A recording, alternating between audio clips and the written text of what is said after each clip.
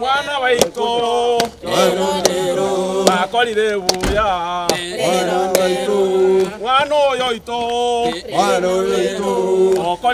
My name is Abed Maseno. I'm the head teacher of Kari Primary / Junior Secondary. It's found in Kisii Central Sub-County of Kisii County. We are here to celebrate a result that we are not here to establish totally. We were expecting a lot. We had a candidature of 265 candidates, and from the way we had prepared our children, we expected a very good result.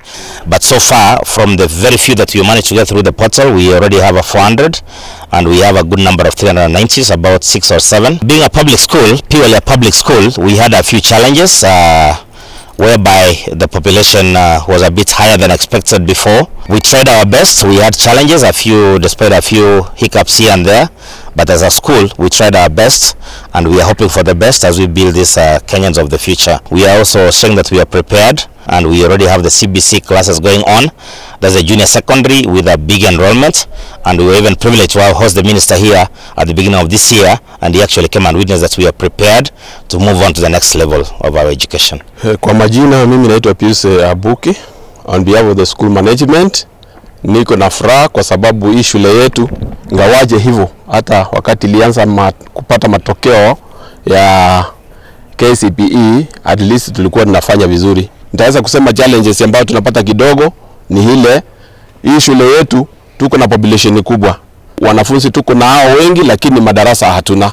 In fact tuko na a few classes but accommodating over around 2000 pupils. Ngawache ndio tuko na walimu kiasi, lakini bado tunahitaji walimu katika shule hii. Kwa majina naitwa Rispa Meldina. Mimi nimefurahia kijana wangu amefanya hapa last born, and I'm very happy amepita.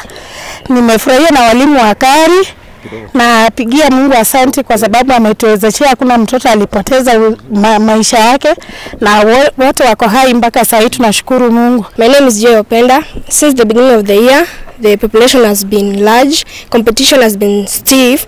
Though we knew that out there are a lot of candidates, we kept on proceeding, working hard, we crook into books, believing that in the end of the year, what we planted will be what we will harvest. All that we did, he won't let us down. My name is Hilary Okemwa. I've scored 400 flat, but I thank God.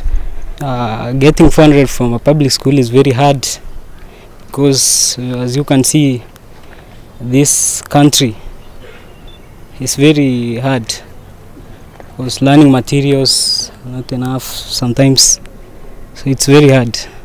The preparations, I began my preparations very early. In standard 5 I began waking up at 3 while I was in standard 5, sleeping at 10, waking up at 3. So I see in standard 8 I didn't struggle much because I had prepared myself. I expected to score 455 marks, but I thank God. There's always plans for everything. I want to start by thanking my mom. She has really worked very hard to see me pass. The head teacher, me, I have never paid exam money, lunch money, so I thank him very much.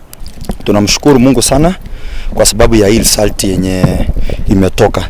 Tunamshukuru Mungu sana. Asanteni.